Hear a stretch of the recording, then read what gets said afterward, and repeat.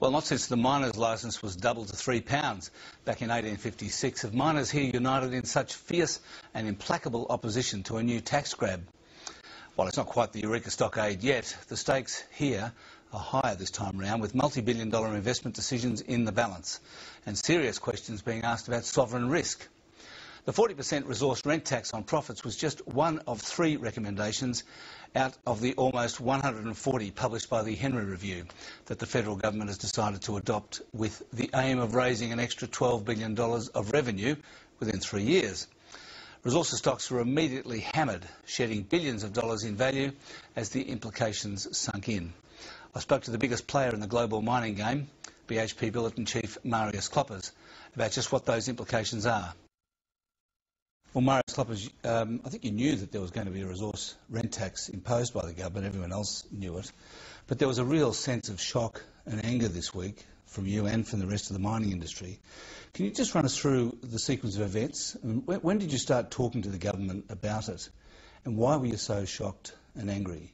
Alan, I don't know exactly when the engagement process started, but clearly the Henry Tax Review started, I don't know, 18 months, 2 years ago, before the global financial crisis in any case.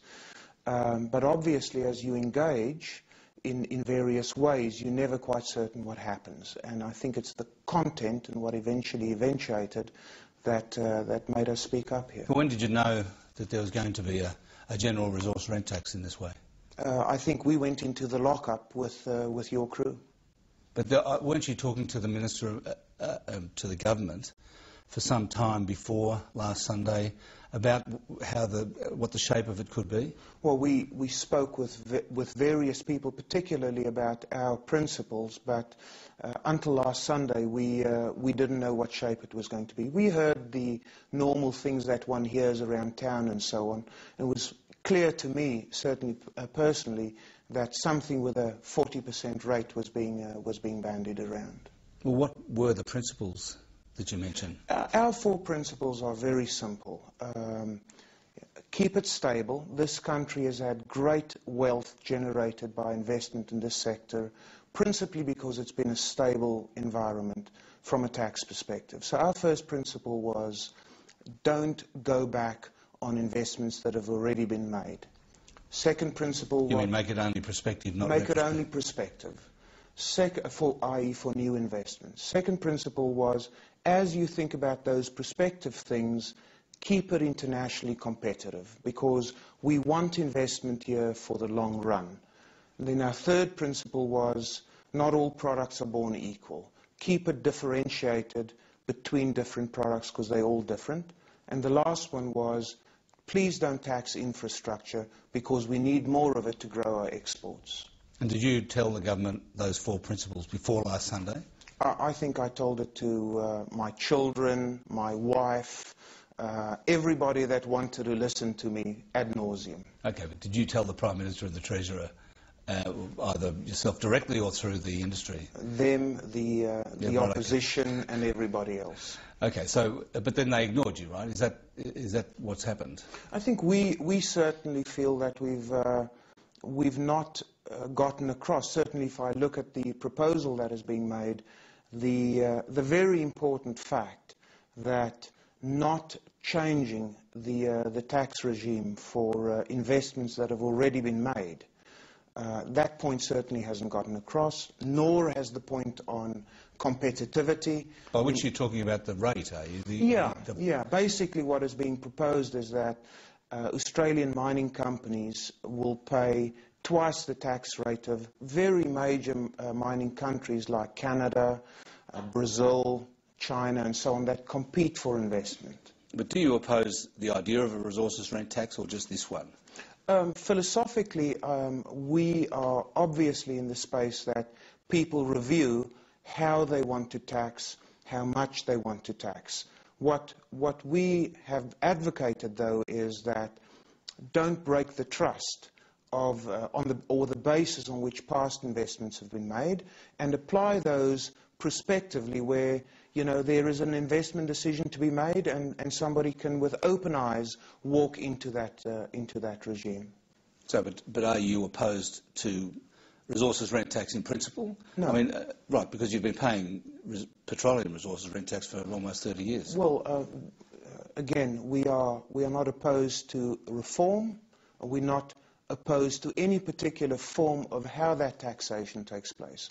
What we are not in favour of is changing the tax on investments where there's been a different assumption on the tax rate. So do you feel like you're in a negotiation now over the form of this resources rent tax? I mean, do you have any thought that you might possibly get it turned around? It won't be taken away, will it? Yeah, I think the government has indicated that its consultation process is aimed at fleshing out the details rather than the principles of the process. What I can say, though, is that there will be an impact on investment, jobs and growth if the tax is implemented in an unchanged form. Well, on that subject, you've got an Olympic Dam expansion, or an expansion of the Olympic Dam project in South Australia that you're looking at. What's going to happen to that? Well, we've looked at that. We acquired that project 5 years ago. We've been working very hard to develop the technologies to do that in a manner that is cost-effective, capital-effective, and we've waited for the uranium market to show demand. Obviously, we are getting very close to the end of that process. Our EIS, I think, will finish in about 18 months' time. And this new tax proposal does upset the apple cart there a little bit. Okay, well, how much? I mean, are you saying that Olympic Dam will be shelved? No. I mean, in very real terms, we've had 5 days to study this from last Sunday. And one cannot draw a conclusion in 5 days. What I can say, though, is if you move the tax rate from about 44% to 57%, or possibly more, that doesn't make it any easier.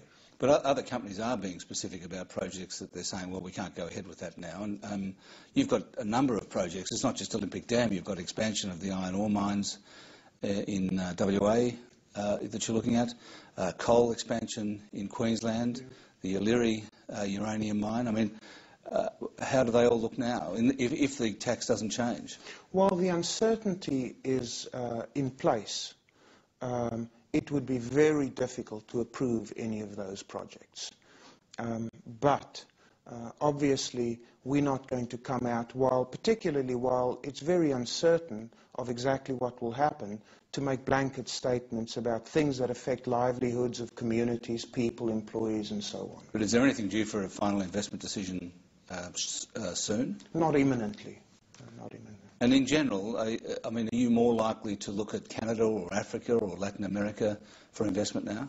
I think that what one can safely say is that if you pay twice the tax in one country that you pay in another for the same product, then relatively speaking, that other country will become more attractive. However, at a baseline, what I hope is that the stable investment regime that we've had here for decades continues, and that we can continue to invest here. After all, last year, for example, all of the cash that we generated from our Australian operations, a small portion went to dividends to Australian shareholders, but all of the rest we invested straight back into expansions.